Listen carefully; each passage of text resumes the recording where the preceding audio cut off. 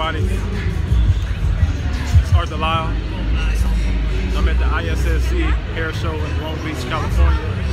And I'm out here networking, checking out all the good stuff out here as far as the new products, services, whatever's new in the industry for barbers and hairstylists. And yeah, man, it's clean out here. So seeing some more people that I used to network with, been in my hair shows and did some things with. And basically, I want to inspire you guys to tell you that, if you're not doing what you need to be doing, if you're not comfortable where you're at in life, then you need to just change it. Just change it.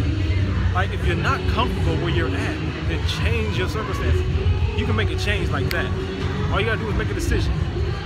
You have to decide that you want to be different, be better, or you're not liking the situation you're in. So just change it. That's what I'm doing. I'm changing my situation. I want to be a better networker. I want to help more people. So where do I go? I go to a place where I can do that at. I want to make sure that I can network and be in the places that I want to be, where people are at that I can network with. So again, I'm here in Long Beach, California at the ISSC Hair Show. Get here. Hello, hello. Say hello to the people. My name is Candy Shaw. This is Candy Shaw. I'm the Bali Llama, baby. All right now. Everybody want to learn. Everybody want to be on camera. So, this is the place to be. So you can always help somebody. Always. And,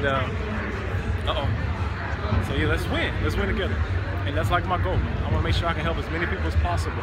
So make sure you come out to your hair shows and do the things that you need to do so you can win for this year. 2017 this is, and then on. Like, what do you want for yourself?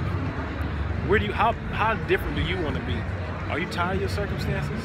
Are you tired of sitting in the barbershop, being behind the chair, not making the money you want? Are you tired of waiting on walk-in clients? Are you tired of doing the same services? I was that too. So that's when I started to change. When I'm like, look, I'm tired of just being in the barbershop, not being able to do what I really want to do. Like, I miss out on my kids' games and activities because I'm in the barber chair. So get yourself from behind the barber chair, get to a hair show and start learning. So check it out. Uh-oh, hold on. Yes, sir, yes, sir. It's your boy Arthur Lyle signing off. A barber knows best.